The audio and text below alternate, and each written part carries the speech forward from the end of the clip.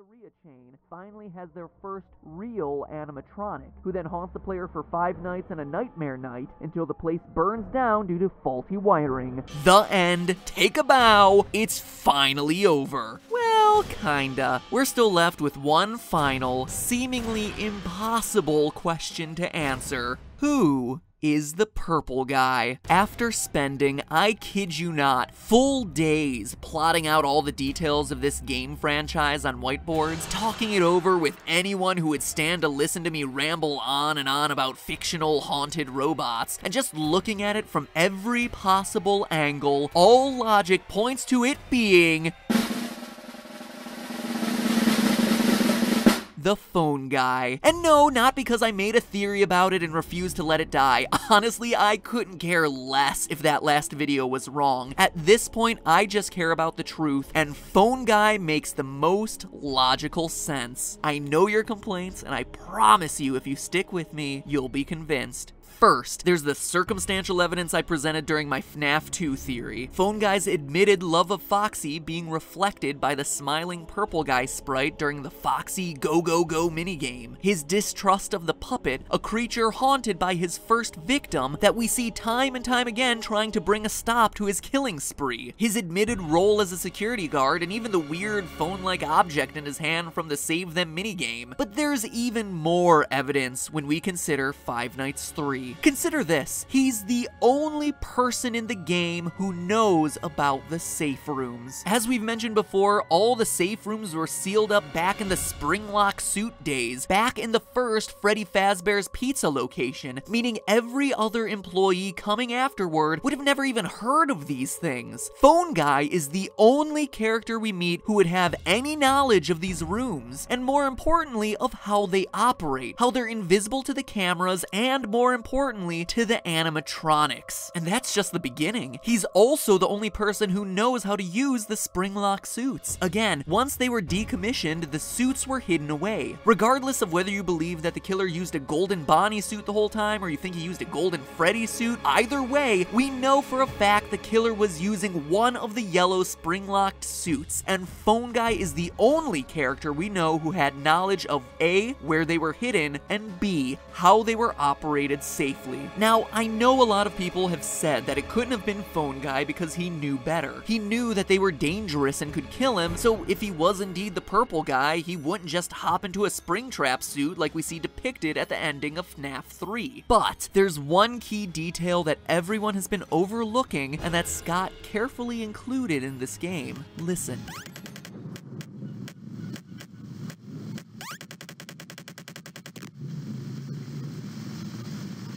Hear it? There's rain. There are puddles on the ground. It's dripping from the ceiling. The killer had been using these Springlock suits safely for years, but in his panic to escape the ghosts, he failed to notice the wetness of the building around him. The killer had never encountered this problem before because the building had always been in a decent state of repair, but now it's a wreck, torn apart by age. Rain is able to seep in, something he didn't realize when he was in such a hurry to run away from the ghosts. And if moist breath can loosen the locks, you can bet some rain would make those suckers ready to snap shut. And they do, killing our killer. I mean, all of that makes a pretty compelling argument, almost an open and shut case, if there wasn't one final major criticism to the Phone Guy theory since the release of FNAF 3. And it's a good one. The fact that Phone Guy seems to die during his Night 4 phone call from the first game. Hey, listen, I may not be around to send you a message tomorrow.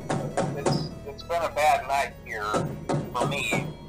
I'm kind of glad that I recorded my messages for you when I did. If Phone Guy was the killer, why would the robots still be active after his death and the ghosts disappear? It just wouldn't make sense unless you stop to consider the rest of FNAF 3's endings. The big twist in FNAF 3 is the inclusion of a good and bad ending. By completing the game normally, you get the bad ending, in which we see Purple Guy die in a flashback minigame, and the whole thing ends with 5 masks representing the 5 main animatronics with lights on on behind their eyes. The good ending, meanwhile, requires using some not-so-subtly hidden clues to unlock minigames, then basically ignoring those games, glitching them out, and giving hidden dead kids cake to make them happy, obviously referring to the victims of Purple Guy. Beat the game this time, and the ending is largely the same, but with one fewer animatronic mask and no lights on. The obvious difference here is that in the good ending, the souls of the dead children have been put at peace. When they disappear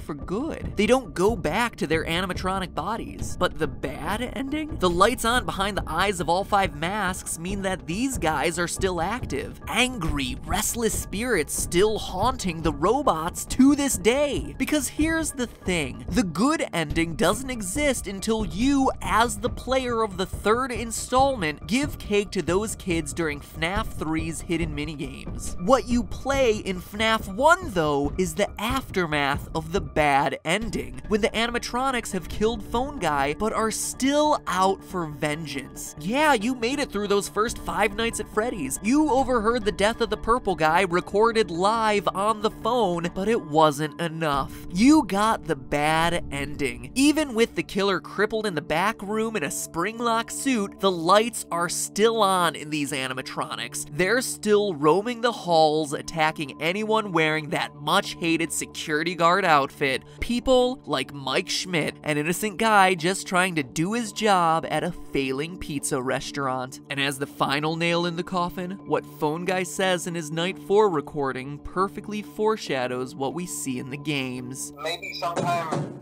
you could check inside those suits in the back room. I'm gonna try to hold out until someone checks. Maybe it won't be so bad.